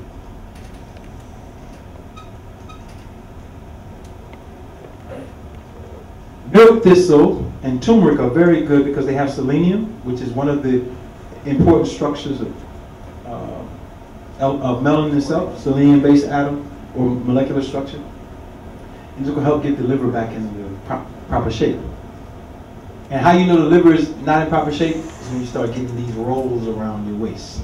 That's a sign of excess nitrogen and estrogen build up in the body. So when the liver is healthy, it burns. It's an organ of metabolism. It burns up all the lipids in the waist. Okay? So that's something that you can take right there to help with that process. You said turmeric and what? Turmeric, right here. Everything right here. Turmeric, milk thistle, dandelion, burdock, lemons to catalyze breaking up some of that starch paste that gets inside of your intestines. Ginger, cayenne, and some of the other, some other things there. Those are some good elements to get together. What's the best way to take it? You said not in a pill form, so how would you take the Tea form? Yes. You want to take it in tea or tincture form? Tincture is when you soak it over a long period of time in some substance to catalyze intensity, make it stronger. Or you could just take the substance itself. If you get some turmeric powder, just sprinkle a little bit of some warm water, put some lemon in it, make it out of a fluid substance so you can absorb it. That's what I was going to ask you. What's the difference of actually soaking it, or if you're like drinking water while you take it? I mean, you should absorb it into the water, which means if you're taking a pill, don't say I drank some water with the pill and no, I know. You want to absorb it to create a chemical reaction where you have binding between the substance and the water, not in your body but outside. So by the time it goes in your body doesn't have to do any work to catalyze that. So that's where the making it into like a tea come in, because you kind of, okay. Yeah, you put it in a pre-absorbent state, so your body has to do no work to absorb it. As soon as the body has to do work to absorb something and then try to extract minerals, you're already at a deficit, an energy deficit. Would this same process be good as far for curing like lymphedema? It'll be good for curing any problem. If you were inside the lecture, we came in a little bit late, but we talked about the pathology of disease. In order to have any disease in the body, you must have a dysfunctional liver and kidneys. So, it's 20,000 diseases on the planet. You can just go through naming all of them. And when you track what is actually happening, what you have is an accumulation of nitrogen in a place through taking it in orally, breathing it in, or something. Nitrogen, particular nitrogen, sulfur, and phosphorus. Those are your catalysts for disease. And they build bigger compounds. So those three, they can localize in the brain, all right? And you can have dementia, you can have Parkinson's. Yeah, exactly. Parkinson's disease, you can have any of those, all right? They can localize in the pancreas and you got diabetes. They can localize in the muscles and you get rheumatoid and the joints, arthritis. So how disease manifests in your body is based on your design. And you can study your birth chart. It's kind of a little bit more advanced, but you can study your birth chart to learn how that happens. But it will definitely help with lymphedema and any other problem. Go ahead, bro. Two quick questions. When you say that about eating nuts, like your almonds, and you have to soak them first, right? I'm saying that nuts, let me decide what a nut is. A nut comes in a seed that is uniformula or diploid inside of a shell. All right? So it's different. Watermelon seeds and sunflower seeds are not the same as nuts. So those nuts, in my estimation, were not designed for human consumption, except in emergency situations. And the high phytic acid is there, phytic acid being a mineral that binds the minerals inside of your body, which stops melanin production. So nuts, first of all, nuts are no good. But if you're going to do them, then you soak them. The reason why you're soaking them so they can absorb some water to make the minerals bioavailable in them and to break up the nitrogen from being an NH bond to an NO2 or NO3 bond. That's why you get gas. That's why you get gas. Beans and nuts give you gas. Beans and all. All the beans are phytic acid based. So you would recommend eating those? I recommend those for people who are transitioning off of certain things. So I give that as transitional diet. If you've been eating meat and flesh, I'll give you some beans, I'm gonna give you some nuts, I'm gonna give you some fruits and vegetables, mix it all together, and you can make different recipes on it and then keep moving. And we live in a real society. So everybody's not gonna just eat fruits and vegetables all day. So if you eating these beans or nuts, you wanna soak them to reduce the toxicity.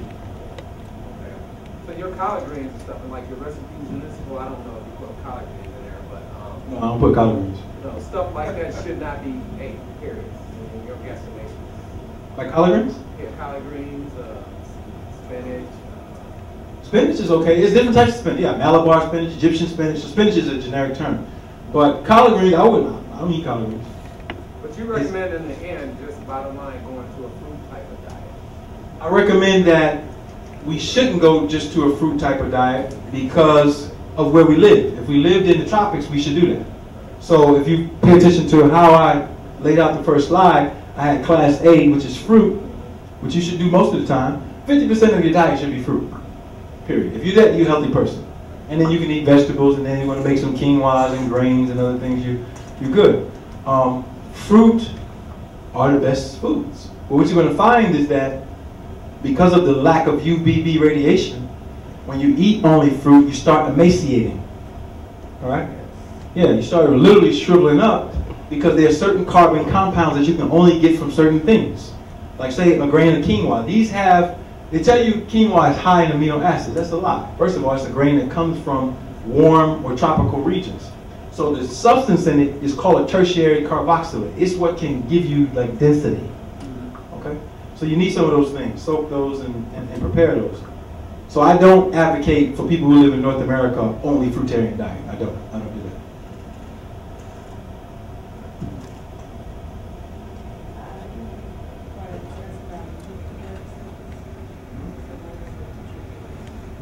Okay, parasites.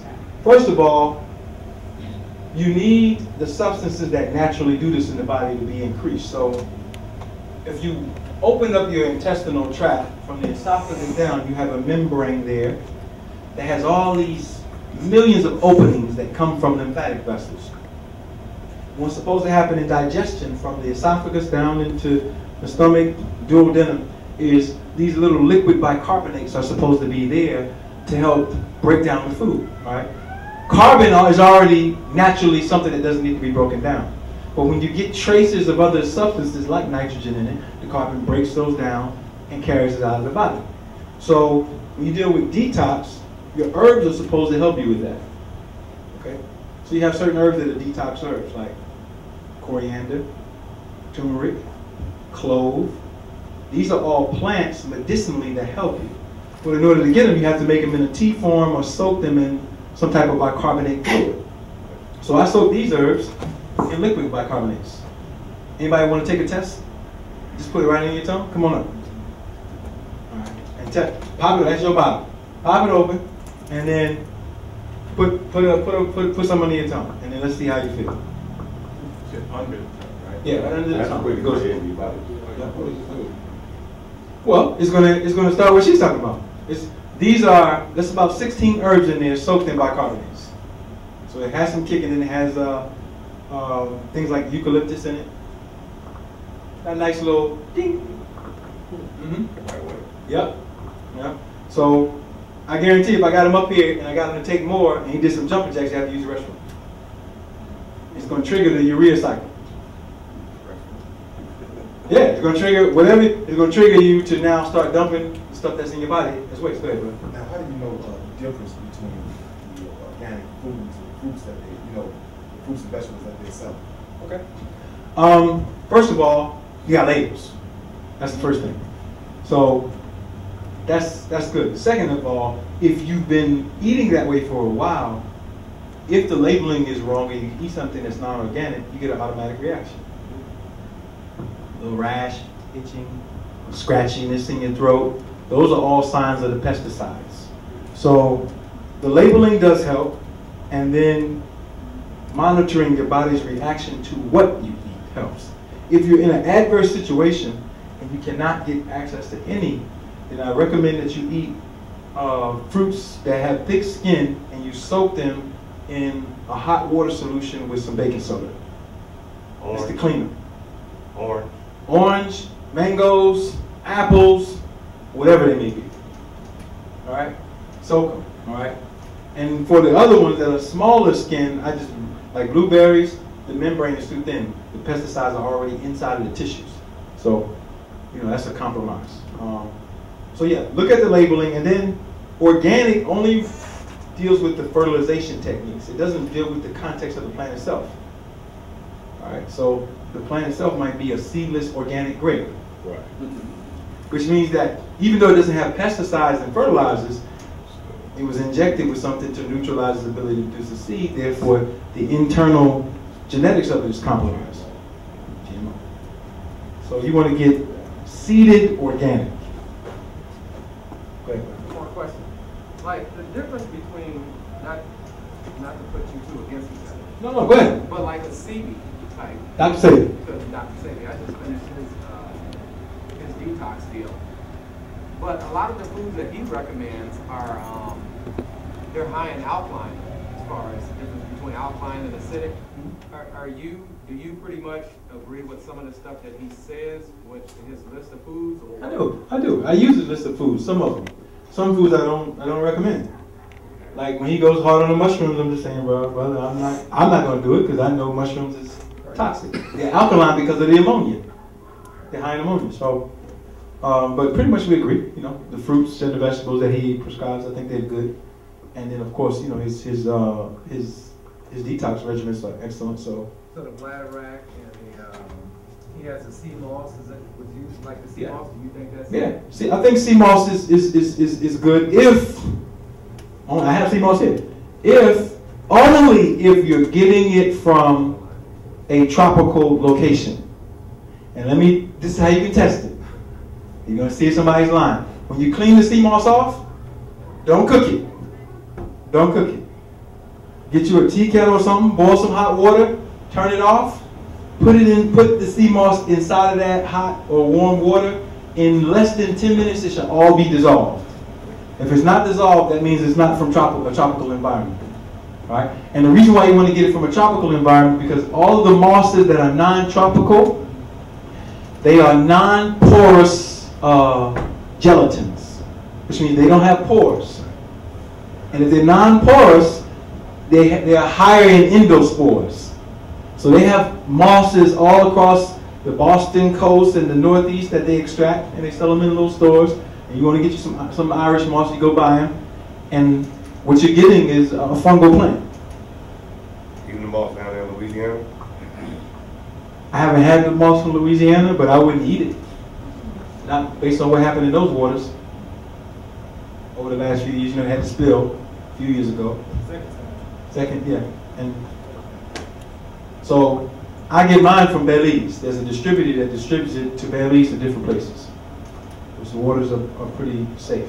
And I use it on myself. I mean, like I said, we have it here. The mosses are good because they're dense mineral based. So you can get a lot of the minerals that you need just by waking up, soaking some sea moss in it, put it in a smoothie, putting in some coconut milk with some cinnamon and ginger or something and drinking it. Wow, you feel the energy. Even though it's powdered, like that's. If it's powdered, call the company and ask them where they're getting it from. I prefer it to be together, and that has a lot to do with shapes of food and going into other high levels of fractality. Every piece of food has a magnetic field around it. So that's the difference between eating a blended apple and eating one that's in its shape and its context. One is going to give you more energy, one is going to give you less. I guess, no, I was going to say that. I guess that's where my ignorance really kicked in, because when you have like you said, like a 70 that sells, you have various people that herbalists that sell sea moss, but it's powder form. It's not commercial. Huh? It's commercial. See, that's what I'm saying. Now, when I don't sell a lot of health products per se. I mean, I sell it to people who are in transition, but that's not my goal. In 6 months, if you've been taking my products and you're still taking them, I don't need to see you. I already know you're not trying to heal.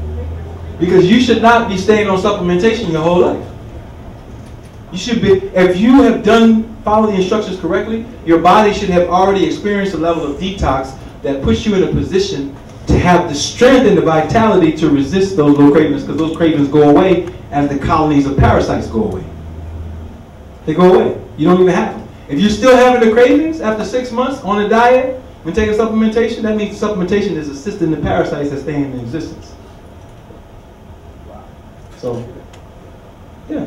And you still got the cravings when you walk past the fish and the chicken, you're like, damn. It should smell bad to you at some point. Once you get to that point where the stuff smells bad, you know, okay, yeah, I'm doing right. If it's still smelling good, oh, can't take it. Hey, That's those guys in there. I was at a pharmacy yesterday. He suggested that I take a shingles shot. You know, everybody who's over 60 should take this shot. What do you think about it? I think you need that. I think if you get enough mango inside of your body, you'll be fine. You're going to get shingles. Well, that's what I didn't think. Yeah, you don't need it. You don't need it. You don't need it. You know what I mean? Go to the store, buy you some organic mangoes, have some every other day or something like that, and you'll be fine. Yeah. Peace, God. Two questions. Good question. What about for individuals with, I was saying Parkinson's earlier, Parkinson's and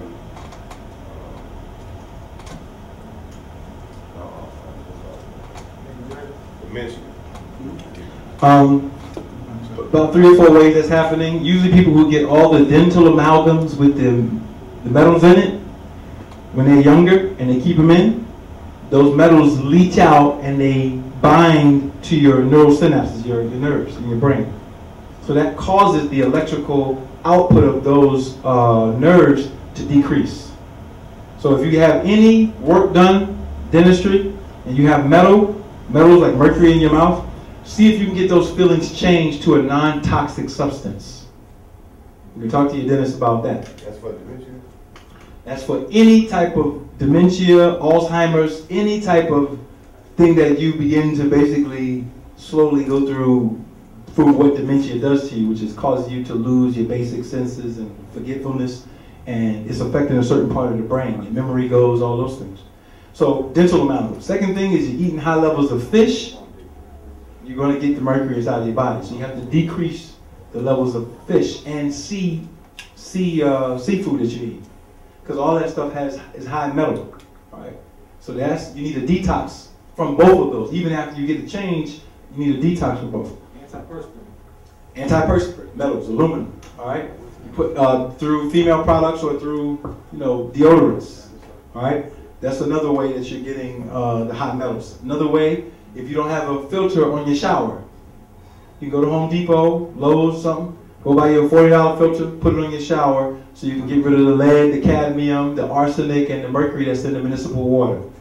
Okay? So with those 4 ways, you can decrease. And then if you want to detox the metals from your body, you can use red clay, sprinkle powders of red clay inside of your tea or something that helps bind to the metals and bring it out of the body. Onions, all right? The onions help bind to the mercury and the lead, take it out of the body. Romaine lettuce, excellent. Cilantro and parsley also help with metal detox. And there's some other stuff in the book, again, in this book that we have, they talk about metal detox and getting that stuff out of your body.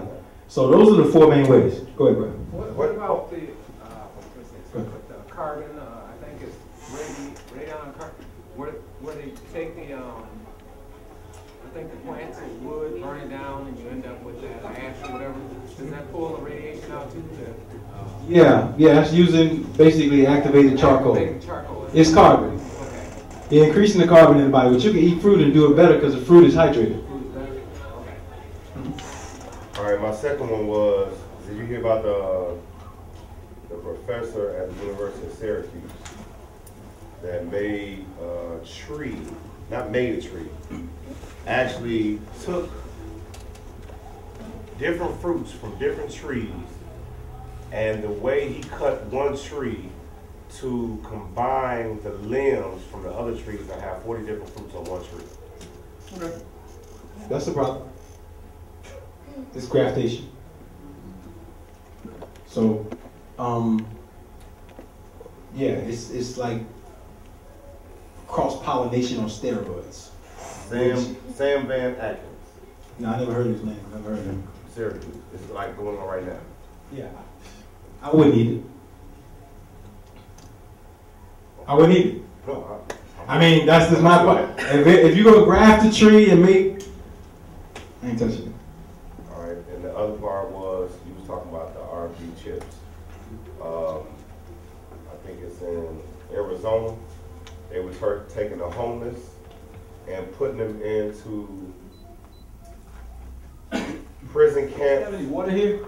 Oh, I think it's in Arizona. They were taking the homeless from Arizona and putting them into prison camps and putting chips in them. And if they didn't, even if they didn't come, they would still grab them off the street and put chips in them.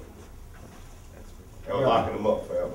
Listen, let me say, I mean, when you get into what's happening with people on, I mean, you have the University of Pennsylvania in so-called Pennsylvania, where I'm at.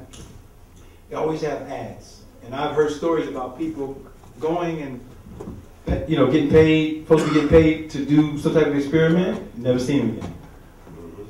So we got to be careful, you know, out here in the world, because, you know, we live in a rough terrain.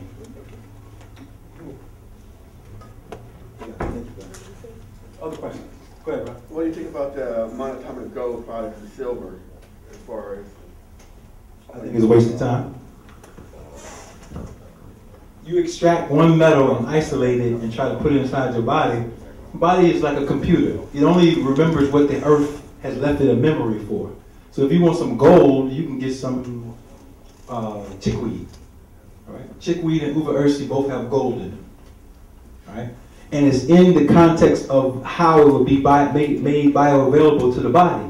When you isolate a metal, it just becomes a metal. So now you're going to have gold toxicity inside your body. So the whole history of monatomic gold came from theories that white people had from that ancient Egypt. It was using it as a powder, and they have no evidence of this stuff. All these new agers trying to explain what happened to our people. It's not that difficult. You know what I mean? And then what's the end game? Are you trying to heal? You see what I'm saying? So how you, if you're going to take monatomic gold, what, you going to eat cheesesteaks? You see what I'm saying? Like if a person who begins to get healthy, you can hear the garbage. It's like, okay, we ain't got to keep moving.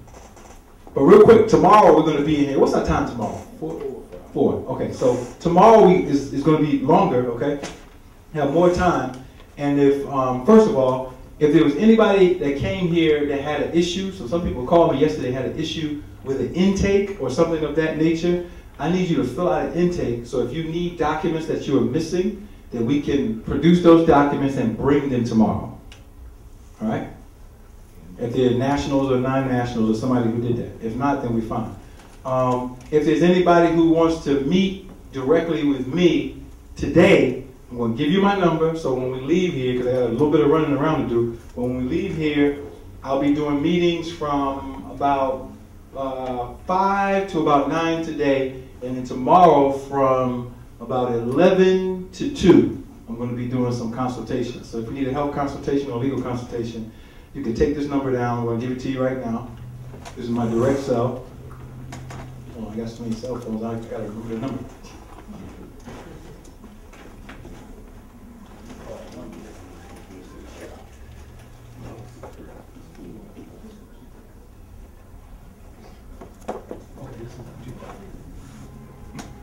All right, it's 267-258-8864. 267-258-8864. So if anybody wants a health consultation that I talked about earlier, doing the reading that gives you that large report or whatever, will be at the suite, and we'll be doing those and any other types of discussions on that. And we're doing that tomorrow as well, so you can call and get that. What time? From 11 to 2 tomorrow, before we come here. And I want to try to get here early, so you know, if we can get in the building, maybe we can do a few before. And then this evening from 5 to 9, we'll be doing, you know, anybody who wants consultations. We already got a few that are set up, so, but it doesn't take long to do it. What's the cost?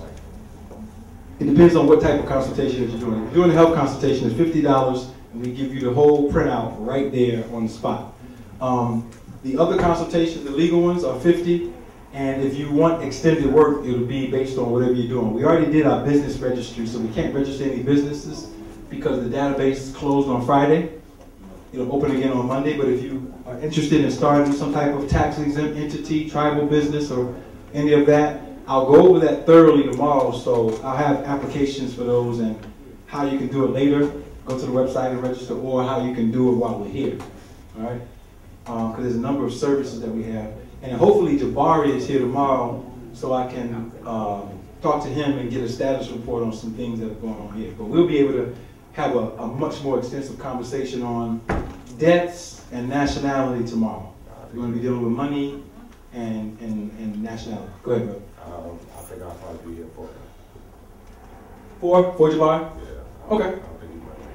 Okay, well, that's good then, because I had some documents for him today, and I know I can deliver it to you. He had a genealogy that he needed done. I got one that's due too.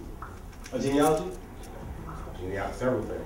Okay, well, if you got documents, yeah. If you got documents, see me afterwards, and then we can figure out what it is, and I got access to all the stuff to produce it while we're here. So Jabari is back active. Well, the local group hasn't been active. Yeah, and, you know, that's just a matter of people not doing classes. We have a full curriculum. Everybody has the curriculum, which lays out every week what to go over, what books to use. You know what I mean? I got a whole curriculum that I laid out for them. If they're not doing it, it's because of they're not doing it. And that's my job to make sure that at least some type of class is happening on a recurrent basis. I know I realize people got lives that they got to deal with, children. Listen, I got the same children you got. Probably more. All right? I got the same responsibilities to go back to at home to make sure everybody is taken care of. We go through the same hills and valleys, but we all have a fiduciary duty. If you step up to a position, you have a fiduciary duty to see that it's carried out. If you can't carry it out, then you pass the baton to the person who can. And that's it. So we'll figure that out this weekend. There's no reason why with all the information that we have, I mean, this is just a little bit. I didn't even touch the surface of, there's no reason why we should be talking about this. Why are we not talking about it? If you're not talking about this, what are you doing? Not this in the sense of my perspective on it, but the importance of it to you in your life. You see what I'm saying? There should be an investment in having those community dialogues available for the people who have that information. That's it. You know what I mean? But, you know, folk, let me say something. We are too fickle. All right? We let any little thing push us out of focus. And that's a sign of not having the psychological, mental, spiritual, and physical integrity to go through what you consider to be frictional obstacles. Right? Right. That's what it is. It's nothing more than that. You see what I'm saying? Because listen, I've been doing this, I've been studying this stuff since 1997 and working with Arna since 2005. Nigga, I've been up in Queen. Dealing with Alvo, and then the cause and effect of dealing with people who are sick, trying to get healthy in all areas of life, and the strain that it creates and all of the other things, it's easy to quit. It's easy. All you gotta do is say, nigga, I'm tired of y'all. Peace. That's it. I ain't dealing with it no more. But the awareness of what time it is, right, gives you a greater responsibility. And that's our problem. Our people really don't recognize what time it is. The time is you either make transformation or you're done. Your lineage, your people will be done. And that's it. So we take that upon ourselves to do that so we can do it. I know it's time for us to go. Yes, thank you. Yes, I feel the energy. So listen, brothers and sisters, let's give ourselves, 5 minutes to get out of here, to kind of break down and get out of here. If y'all want some health products, y'all can come up here. Y'all can get some of the books. The elixirs are here, all right? We got some sea moss. I got some more in the bag. We got health books. We got a whole bunch of stuff. Don't be like some of these other folk and snatch stuff and then I don't see it. Those books are usually development encyclopedias.